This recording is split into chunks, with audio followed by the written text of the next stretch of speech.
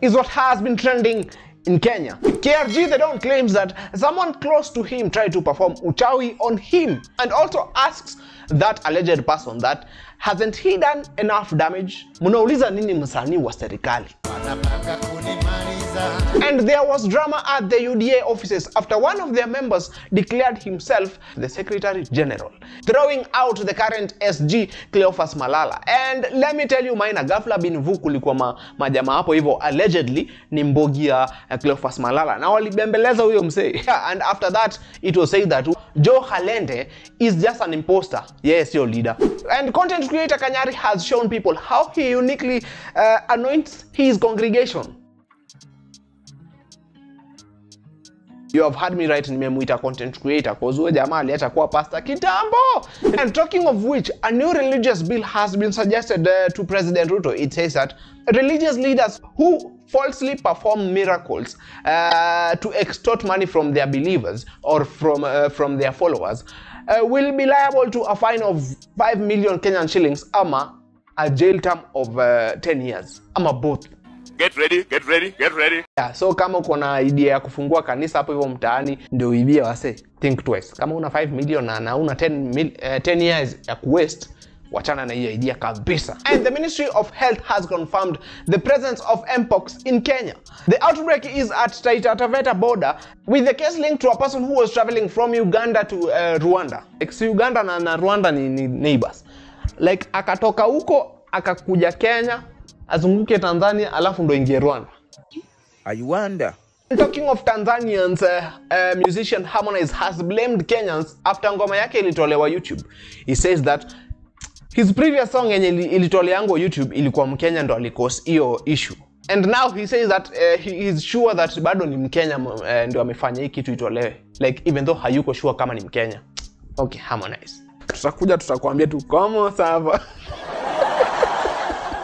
And Uber, Bolt and Faraz drivers have decided to impose their own charges on their customers, overriding what their app indicates. No pun intended. Now Kenyans are being caught unaware. Like unapanda gari, ukidhani ni bei fulani but unaenda hapo hivyo unapata like ni twice the price. And the Uber drivers themselves are saying that the apps are giving low discounts. Like ni ukweli hapa na hapo. Like nilikuwa naona wase fulani hapa hivi kwa TikTok sana kulikuwa na challenge fulani wase wana post wakisema that their Uber inawapeanga hata not their Uber, sijui Bolt inawapeanga hata bonus ya unapata mse amepeleka place fulani like distance fulani to fulani analipa 60 bob.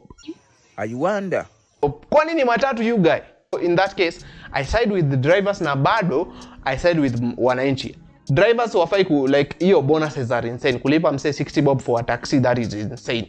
But ma driver pia nyinyi na nyenye you do not overcharge your clients bana. And Kasmuel mcoure aka Kasmuel Kaskazini says that he will be running for a political seat in 2027.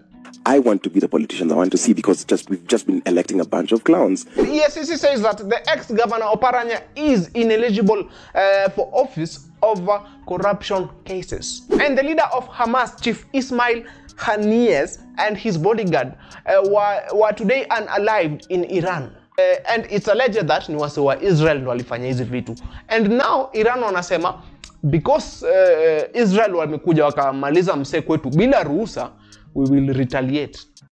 And now USA inasema because Israel mabeshe zetu mkiguza hawa we will retaliate. Are you seeing where this is going? And also Qatar has warned of chaos, like wanasema kunaweza kuwa na chaos in Middle East, and has also condemned the unaliving of the Hamas leader.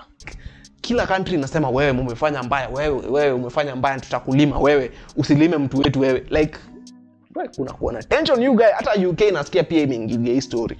UK juzi by this walikuwa wamesema that watashika huyu jamaa wa Israel Netanyahu. Yeah, akikuja.